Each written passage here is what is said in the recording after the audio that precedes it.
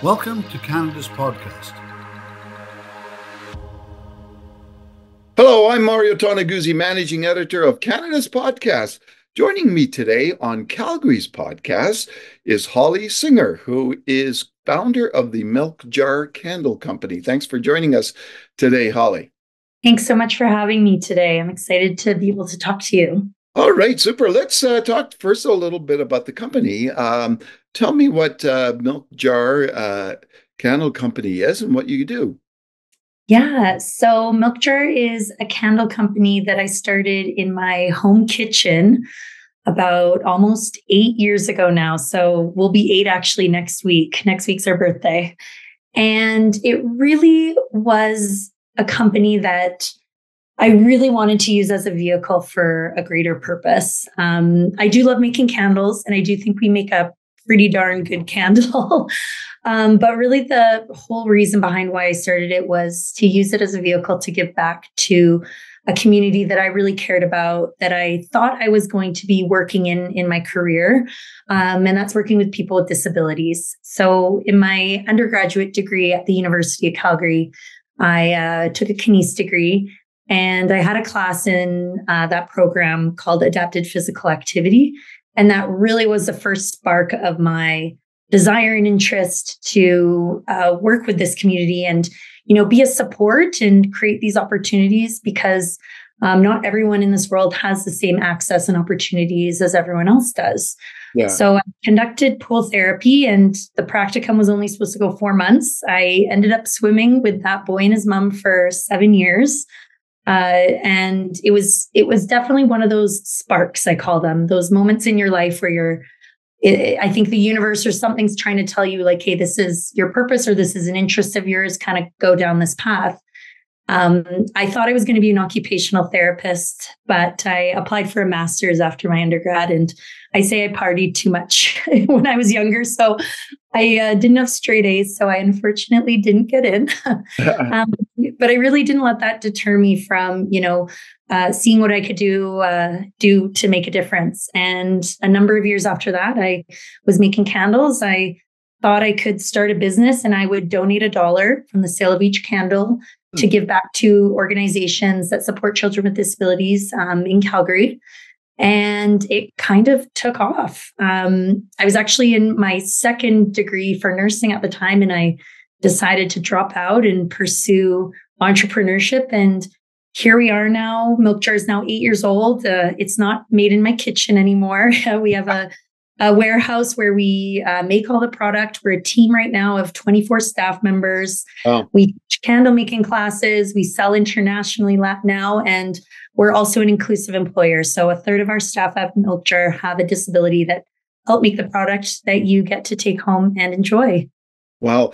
To backtrack for a second, why candles? You could have done a lot of different things, I guess, right? But why did you choose candles to embark on? I made candles for maybe a year before starting the business. And why I really got interested in them was I learned about that burning paraffin wax candles, which was the most common candle on the market, was harmful to your health. Breathing it in can cause some respiratory issues and headaches. And that was the candle I was more accustomed to.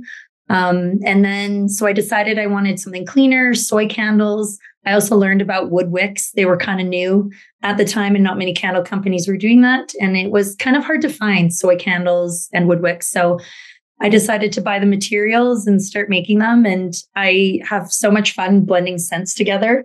I think I have a little bit of a knack for it. So, and then I would give them to friends, and they liked them. So yeah, it kind of just snowballed from there. And I do think it's kind of that, it's a really peaceful thing to have a candle burning.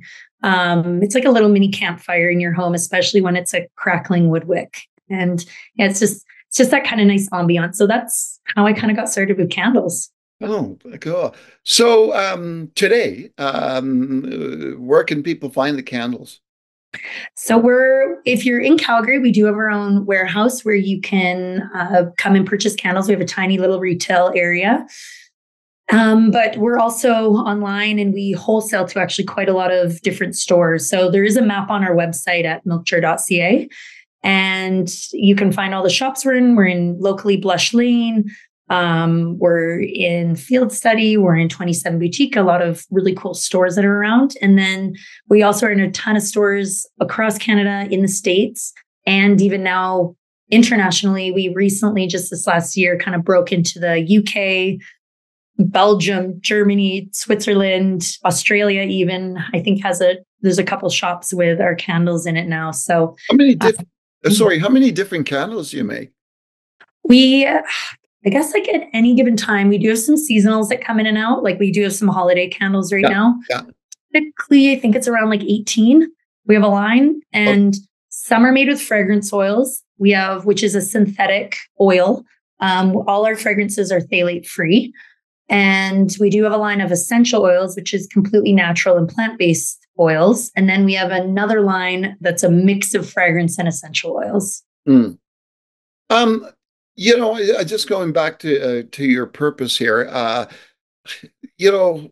when you look around at the business world out there, not too many people are doing what you're doing, right? And why do you think, first of all, what are the obstacles and why what's the roadblocks for companies not doing what you're doing? I think probably you're referring to the inclusive employment piece. Yeah, it's quite interesting. It feels like we're kind of breaking a mold a little bit, especially being a small business doing this, because we've been an inclusive company now for 4 years. I would say one of the biggest barriers that I've seen, and when I've chatted with other business owners, is just this fear of the unknown. And I would probably say I may have had that too. If I didn't have that experience in my undergrad degree of spending some good quality time with someone with a different profile than me, I might have thought the same, because, this world has been quite exclusive. And, we've done a lot of this othering. Even as I've grown up, I never spent a lengthy amount of time with someone with a disability, never in any of my classes in school, never a sports team, or never a job. So this othering that's happened in society, this exclusion, creates this unconscious bias that we're not supposed to be together, or we can't do the same things. And I really want to show people that that's just not true. We are all people at the end of the day. And I think business owners asking themselves just that question as to why, and then them kind of really reflecting on that, you see how silly it is sometimes. And, it's just the biggest barrier is a business owner's decision to just do it. It's that simple and that easy. And there are a lot of service agencies out there in every province I know. I know of Inclusion Alberta, Gateway Association, Vacova, Goodwill, all in Alberta. There's service agencies that support people with disabilities looking for employment and connecting them to employers looking to hire. And they support the interview process, the onboarding, the hiring, it all. And they're there like any step of the way you have a question of bringing in inclusive practices in your company, they're there to support you. And I don't think there's a lot of companies that know that exists. What would be your quote unquote sales pitch, I guess, to companies to do this and to be more inclusive? I would tell them, you get to do this. This isn't I have to do this. It's you get to do this truly. Because at Milkjar, what I've seen in 4 years of how much our company has become better. And I didn't always maybe think this at the beginning too. I will be honest that I maybe thought that we were giving more than we were going to receive. And I would say we have received 10 times more than what I think I have given to my staff. And that is in like our employee retention has increased substantially, not just amongst our employees with disabilities, but amongst all our employees, because we hire people now that know about our company and they want to work for a company that cares also just as much about people as they do about sales and profits. Workplace culture has improved. It's a lot more positive. There's a lot more connection amongst the different teams now too, with our marketing and shipping team, our production team, our management team, just because we're connecting a lot more. Because when you do have these kind of more inclusive practices, you communicate more, you check in more, you make sure because everyone has a different way of learning and operating. We want to make sure we're supporting each individual with how best they can know what is being asked of them. So we're communicating more, which is connecting us more. And then I would say even myself as an owner, my communication has improved. I'm a lot more direct, but still obviously kind, but I think I would pretend or dance around what I wanted my staff to do for the day. And I thought people could read my mind. And I learned that through working with service agencies that, direct requests and communication is the best, and it's not unkind. And now I can share better what I need from all my staff. They know how to be successful, and everyone's happy at the end of the day. And then finally, community support the community's really, really stood behind this company. And it's the reason why we've grown so organically to be international. And it's like a candle at the end of the day, but it's more than a candle, clearly. Yeah. The people want to spend money at companies and purchase services from businesses that care about people and where they can see all people represented. Discover the latest trends, strategies, and success stories in the ever-evolving world of business. CanadasPodcast.com. Subscribe now. As a company, do you do anything special for in terms of staff training to be co-workers with people with disabilities? When we first became inclusive, I have a friend who's an occupational therapist, and she came in and supported myself and our other managers with working alongside and training our supported staff members, and also giving a lot of our team information if we had any questions, just to understand everyone's needs and accommodations a lot better.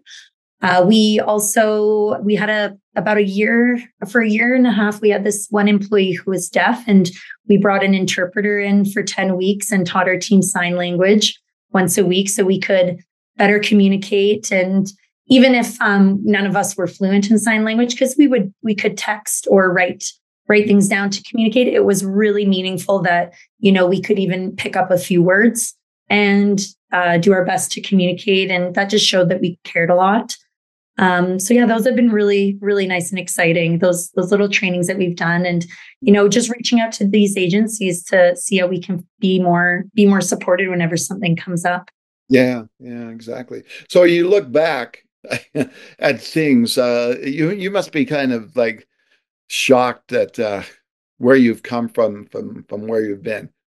Oh yeah. It's like, sometimes I think, I'm like, how did this happen? Like, it's like how I said earlier, I'm like, it's just a candle. Like, I think honestly, I don't even know if I believed in it as much as other people did when we started. And I almost feel a little bad about that. Like, I didn't give what we were creating and how important it was enough credit.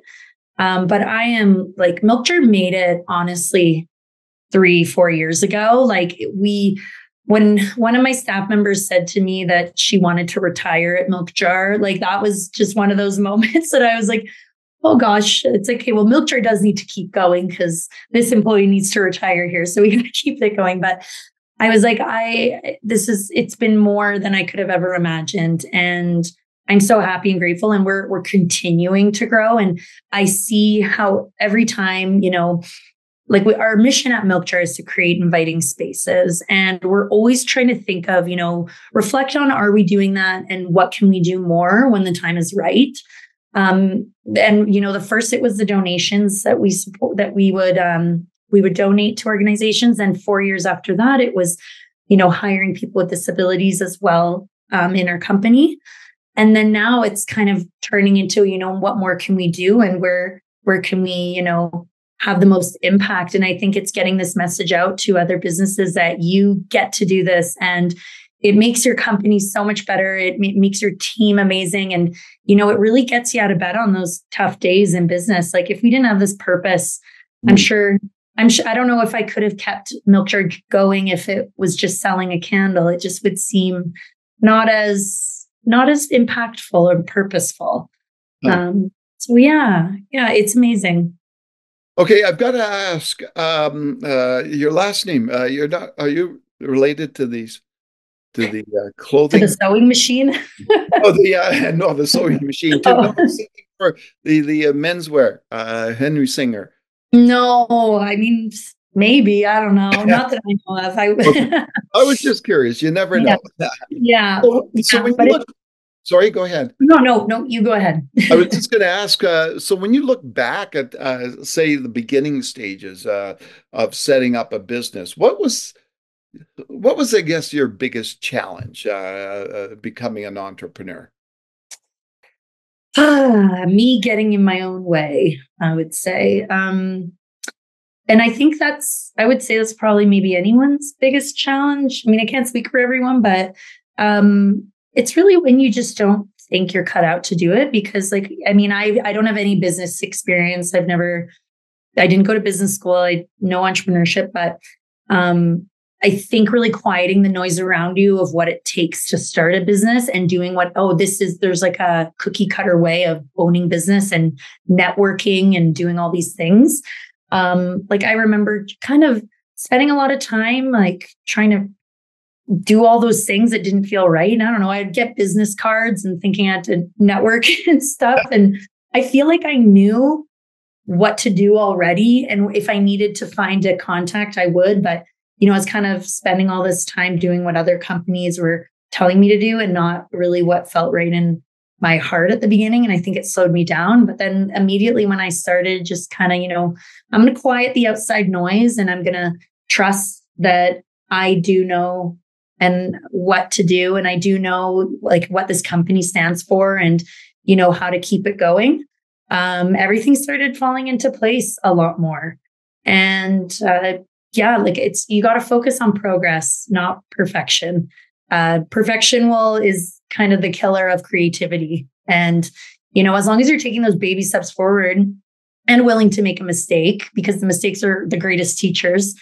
And you will eventually get to that kind of perfection or that ideal place that you really want to be.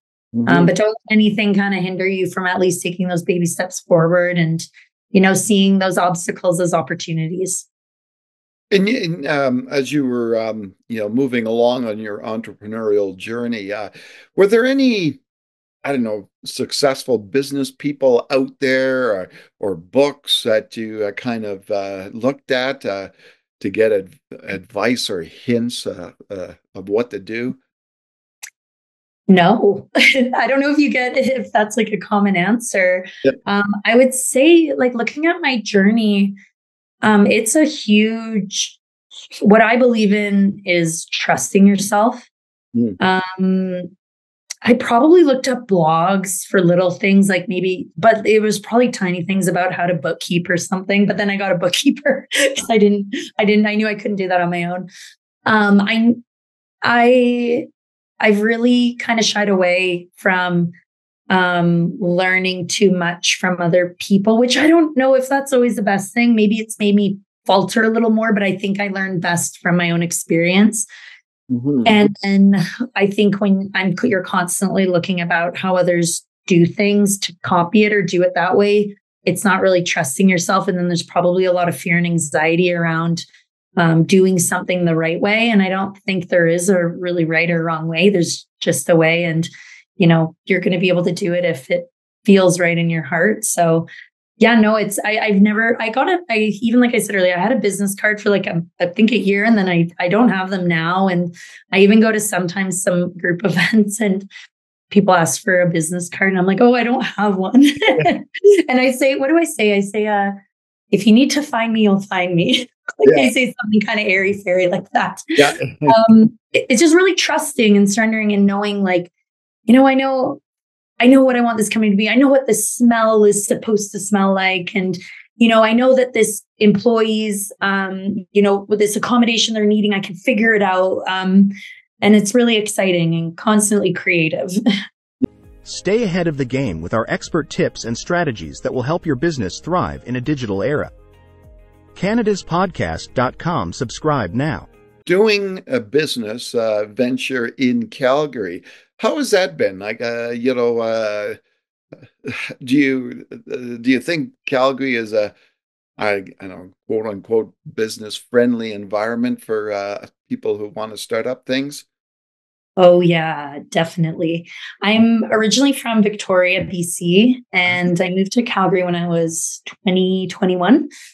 And I've been here now, yeah, like 16 years. And I would say it's definitely a great place to start a business. And from growing up actually in BC, I don't know if Milk Jar would have been taken off or received as well over from my hometown.